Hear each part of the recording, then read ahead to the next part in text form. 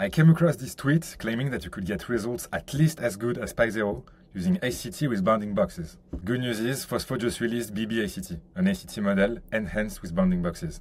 Let's try it out. I just recorded a dataset of around 30 episodes using the Phospho MetaQuest app, available on the Meta Store, by the way. And now I can just copy-paste this dataset onto here. So how does BB-ACT works?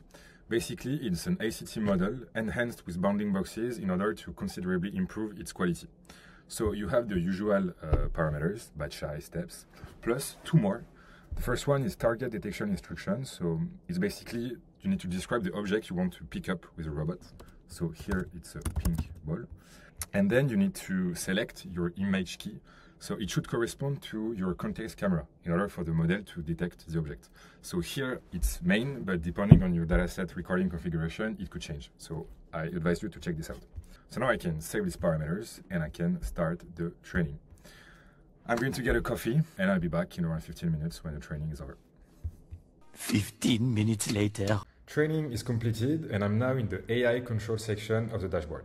Before doing anything else, I plugged my robot and camera into my computer and made sure I'm using the same setup as for the recording. This is actually very important for the model to work. Then I can copy my AI model from Hugging Face and paste it here. I also need to make sure I'm using the correct camera before running inference. So here it should be camera 1 because it's a context camera. Otherwise the model won't be able to detect the bounding boxes and it just won't work. Finally, I need to input the same instructions as for the training. So here it should be pink ball, remember? And then I'm all set and I can just start AI control.